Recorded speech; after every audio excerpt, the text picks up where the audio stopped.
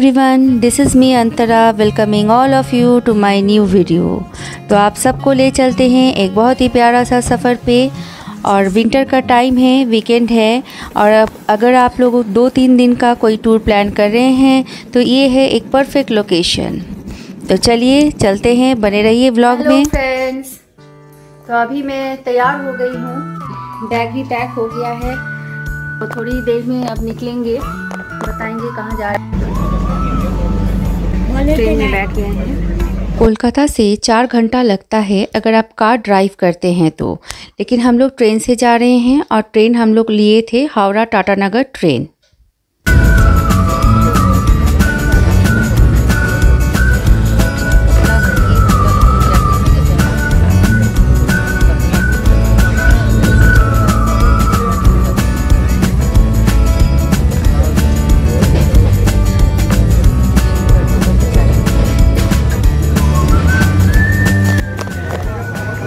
आ गए हैं, अभी नीचे उतर गए हैं। पूरा अंधेरा अंधेरा है।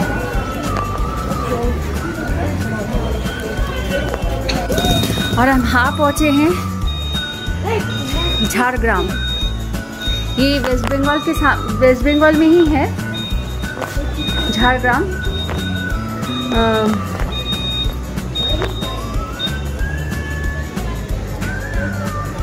देखते हैं, एक्सप्लोर करेंगे झारग्राम में क्या क्या है।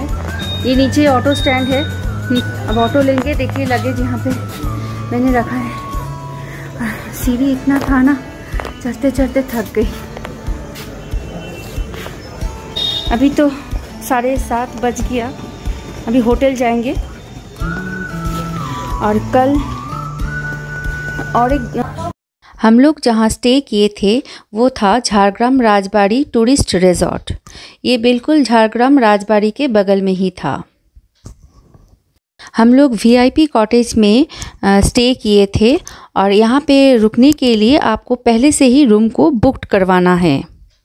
इस रिजॉर्ट पे VIP कॉटेज ही सबसे अच्छा है। यहाँ पे रूम भी बहुत बड़ा है, बाहर का आउटसाइड सीन भी बहुत अच्छा है। हम लोग होटल रूम पे, ये है बेड और मैं जहाँ बैठी हूँ वो सोफ़ा है ऐसा।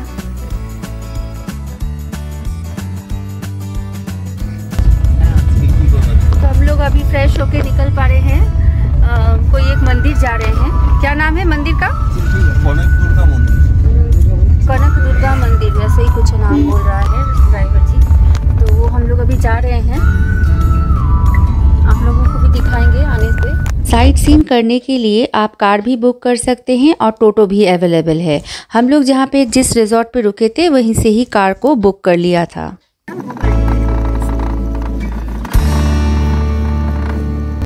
तो हम लोग मंदिर में एंट्री कर चुके हैं और ये सब दुकान है यहाँ पे जहाँ पूजा का सामान आप लोग खरीद सकते हैं। यहाँ पे प्रसाद, फूल, सब कुछ आपको अवेलेबल था।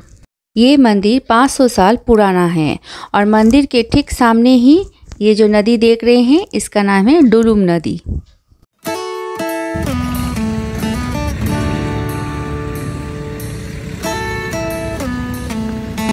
चारों साइड आपको हरियाली ही नज़र आएगी और बीच में ये नदी। ये देख के बहुत अच्छा लगता है। शहर में भीड़ भाड़ को छोड़ के ये बहुत अच्छा लगता है। डुलुम नदी छोटा सा ही है, शायद बारिश का पानी में जब भर जाएगा तब बहुत ज़्यादा हो जाता है पानी।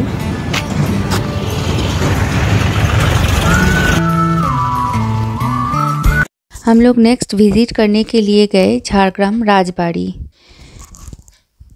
राजबाड़ी के अंदर में तो हम लोग जा नहीं सके क्योंकि कोरोना के चलते ये आपको अलाउ नहीं किया गया था। जो कि पहले से बुक करके था वही लोग सिर्फ राजबाड़ी के अंदर जा सकते थे। अब हम लोग आ चुके हैं क्रिश गार्डन पे, जिसे रोज़ गार्डन भी कहते हैं।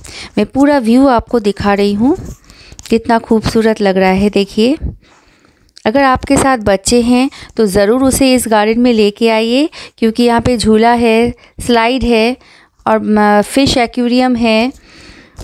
मैं छोटे से छोटे चीज़ को भी कैप्चर करने का यहाँ पे कोशिश की हूँ ताकि आप सबको मैं दिखा सकूँ, आपको एक इन्फो दे सकूँ ताकि आप लोग भी उसी तरह कस्टमाइज़ करके आ सकते हैं।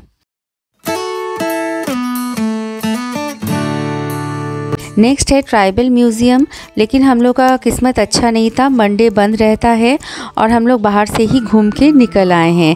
नेक्स्ट हम लोग पहुंच गए चिल्कीगढ़ राजबाड़ी। इस राजबाड़ी का वीडियो शूट नहीं कर पाए थे, इसलिए आप लोगों को फ़ोटो ही दिखाएं। तो ये था डे 2 का सफ़र और हम लोग निकल पड़े सुबह सुबह। और देखिए चारों तरफ हरियाली ही हरियाली है, बहुत ही मन अच्छा हो जाता है इतना ग्रीनरी देखने के बाद। तो अभी हम लोग जा रहे हैं बेलपहाड़ी और फर्स्ट जो स्पॉट देखेंगे वो है घाघरा वाटरफॉल। तो चलिए, ये है घाघरा वाटरफॉल। मैं अच्छे तरह से अपने कैमरे में कैप्चर किया है, देखिए।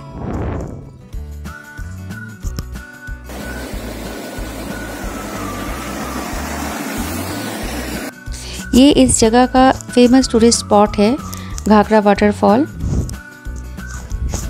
और काफ़ी टूरिस्ट भी आए हुए थे यहाँ पे।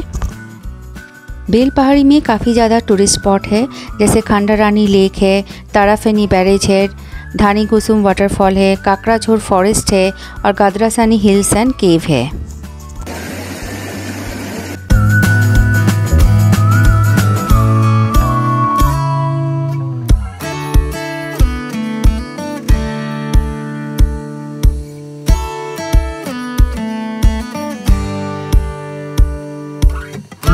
तो ये नया डेस्टिनेशन है खंडारानी लेक।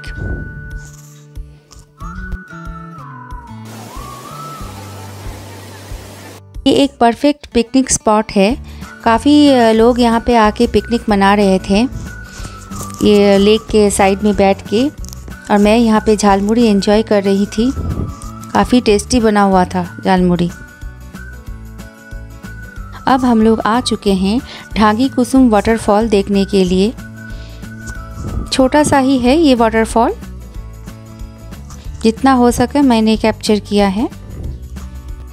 ये हम लोग जा रहे हैं टुवर्ड गादरासानी हिल, और यहाँ पे कुछ लोग बैठ के मिट्टी का बर्तन बेच रहे थे। आज का दिन था हम लोग का लास्ट डे, मतलब 3rd डे। और ये है रामेश्वर टेम्पल, गोपी बल्लभपुर में था। काफ़ी बड़ा सा टेम्पल है।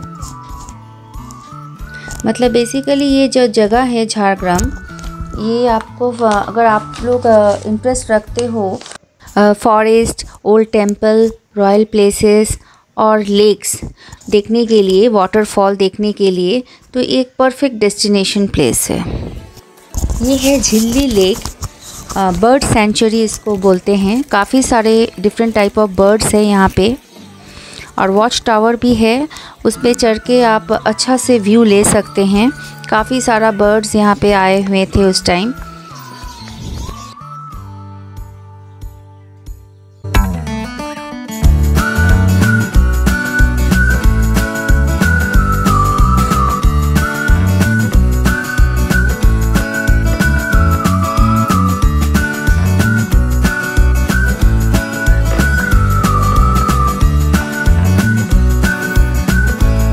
ये एलिफेंट का फुटप्रिंट्स है, और हम लोग आ चुके हैं हाथीबाड़ी।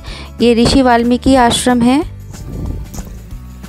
और फाइनल और लास्ट व्यू था हम लोग का सुवर्णरेखा रिवर।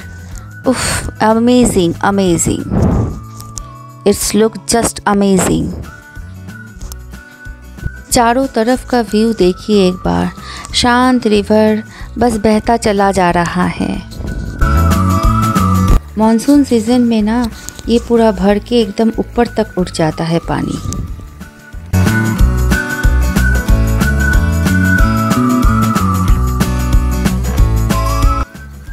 तो 3 दिन का सफ़र ख़त्म करके आ चुके हम झारग्राम स्टेशन पर, और फिर back to Pavilion, back to Kolkata. Hope you like this video. See you all in my next video. Till then, tata, bye bye.